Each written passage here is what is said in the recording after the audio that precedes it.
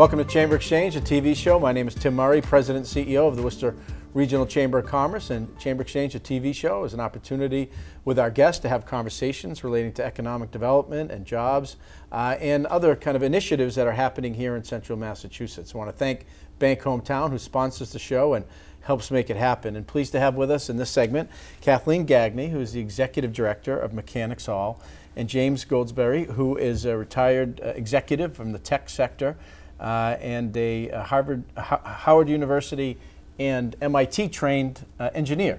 Thank you, Tim. Welcome. Thank you so much. Well, Kathleen, maybe you could talk a little bit about, for the viewers who aren't familiar with Mechanics Hall, the venue, kind of the history of it, and that kind of will lead into our conversation about the portrait gallery. Sure, I'll try to make it brief, even though it's a long history.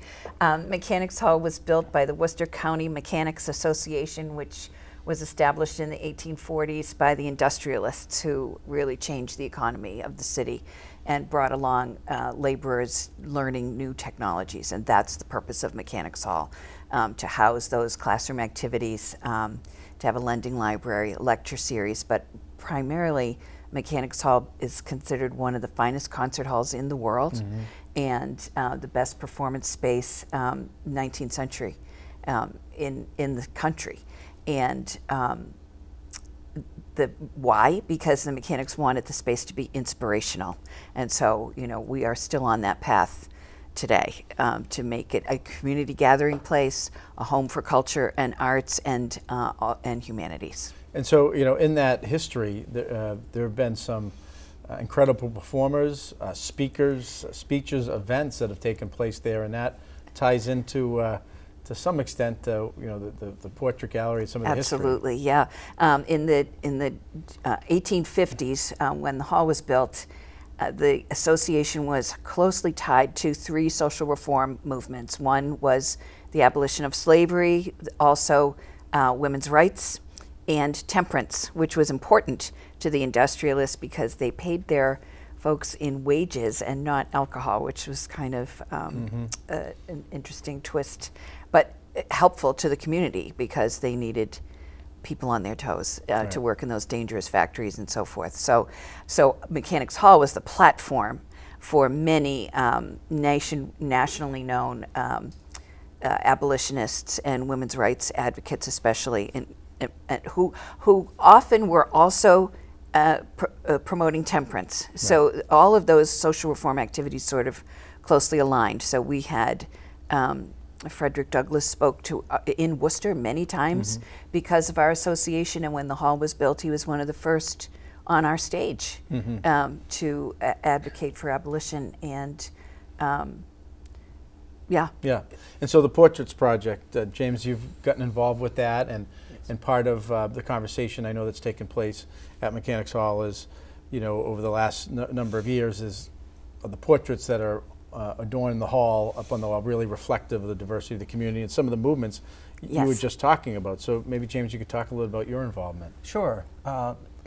Next year in 2024, Mechanics Hall is going to hang 3 portraits of Black Americans, and we are, as a family, grateful that one of those portraits are of my great-great-grandparents, William and Martha Brown.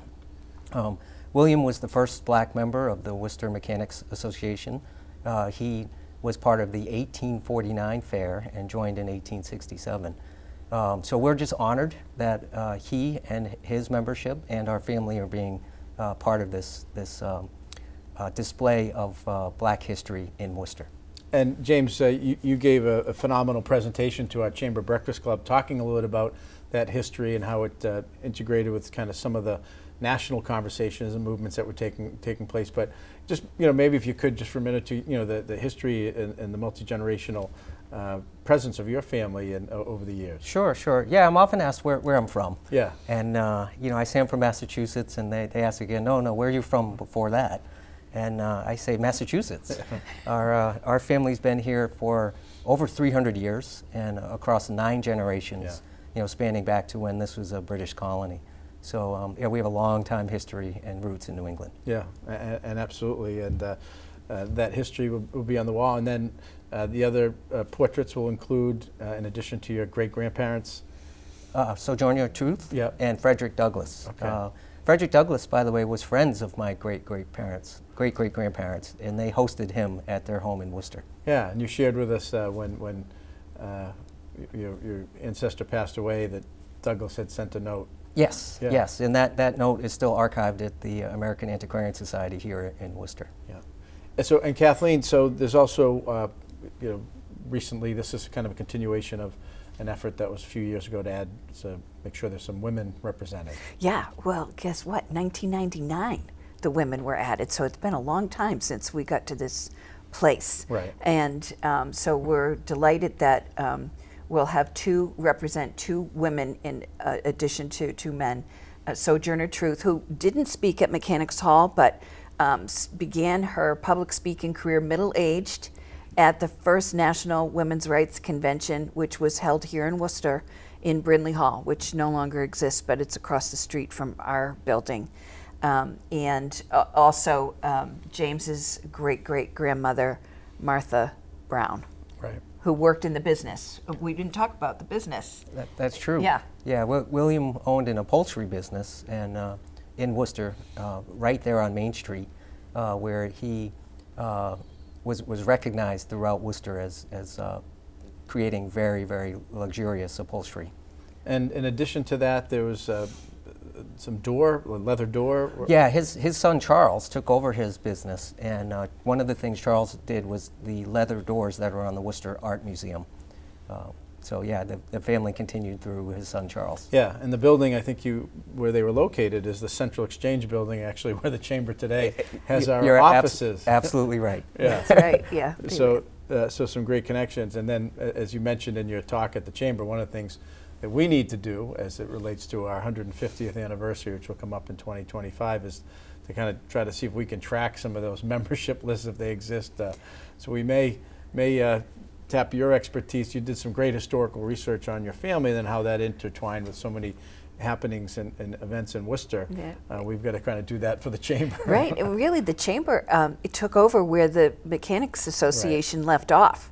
As time went by, because we were the gathering place for businesses in the community. And so it's a terrific tie, I think, between the hall and the Chamber. Yeah. And I love the fact that we're finally representing Worcester history as a complete story. And so there'll be a little bit of rearranging. For those who don't know, there are pretty amazing portraits already in the gallery in the main performance space. And there'll be a little bit of rearranging so that the narrative of the portraits, when all is said and done, will be a cohesive story. So we're excited about that. Right, right.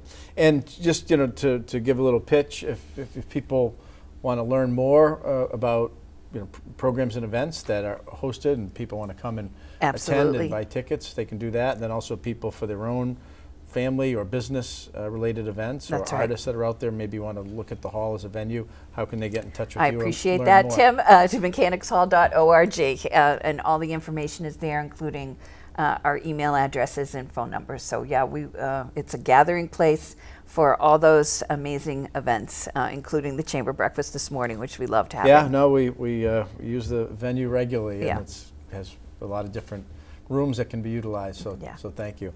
And James, thank you for sharing that story with us this morning. You're welcome. And look forward to working with both of you going forward. Sure, thanks so much, Tim. Thank you. Stay with us. We're going to come back for our next segment on Chamber Exchange, the TV show.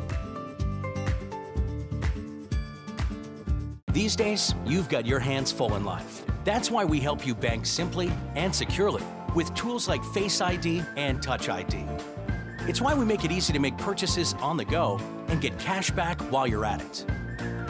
Why we help you quickly deposit checks wherever you are. And it's why we lend a hand with sending and receiving money right from your phone. So even when you're on the move, you can manage your finances. Bank Hometown. Unlock your potential.